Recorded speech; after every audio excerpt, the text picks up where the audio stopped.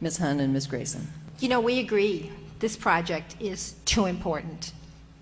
That's why we went out and asked the citizens what they thought.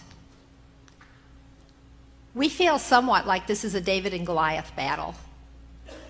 And you have that whole roster of organizations and people that our mayor just talked about. But what we have is we have petitions from 52,000 people who said, we want to take another look at this. We want to find out more. We're not convinced there's only one route, and that's the right route. We have had delays on this project because of this toll road, of trying to fit a toll road into a floodway. Every time we're ready to go forward, something else comes up. The latest is that you couldn't put it on a shelf in the levees. It would undermine the safety of the levees, which are there to protect our city from flooding. So now we have to move it further into our park. You talk about congestion, you talk about air pollution. We're going to take our premier park and we're going to put a road in it that's up in the air. And you know what? You can't build that road high enough where it doesn't flood.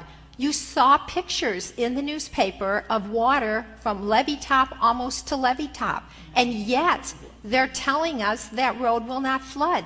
That road is going to go under the bridges. It needs flood walls under the bridges so that it will be protected if it can possibly be from the flood waters.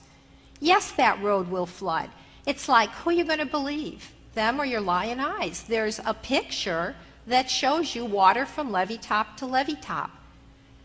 So the delays are because you're trying to put something in there that shouldn't go. We're going to have a wonderful park. We could have a wonderful park.